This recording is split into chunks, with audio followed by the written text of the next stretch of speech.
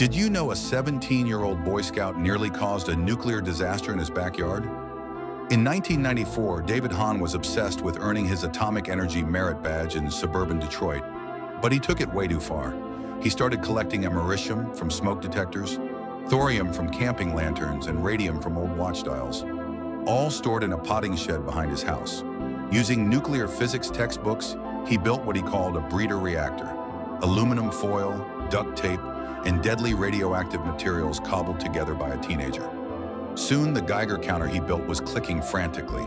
His reactor was producing neutron radiation.